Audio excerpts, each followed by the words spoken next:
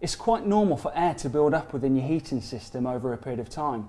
This can cause either gurgling sounds to be emitted from your heating system, or even the tops of the radiators to not heat up efficiently.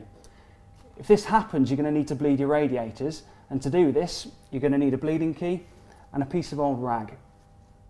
Before bleeding the affected radiators, make sure that you've turned your heating system off and that your heating system has been given a chance to cool down. Okay, so what I'm going to do, I'm going to put my piece of rag or tissue beneath the bleed valve. I'm going to put my key in, and I'm going to twist the key until I can hear a hissing sound, which is the air being released from the radiator, and I'm going to keep that key open until I get water running out. Let it run for just a second or two, making sure you catch any drips, and then just nip it back up just hand tight. Repeat this process for all the affected radiators within the property.